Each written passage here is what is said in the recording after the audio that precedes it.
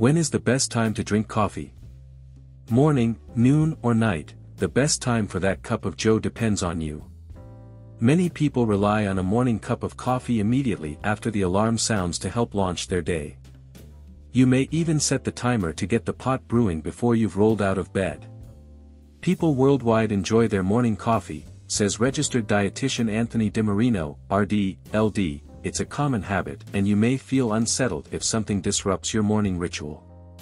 But should you push back the timing of your coffee breaks? Scientifically speaking, that's still up for debate. Some experts believe it's better to wait until mid-morning or afternoon to enjoy that first or second cup. But don't panic.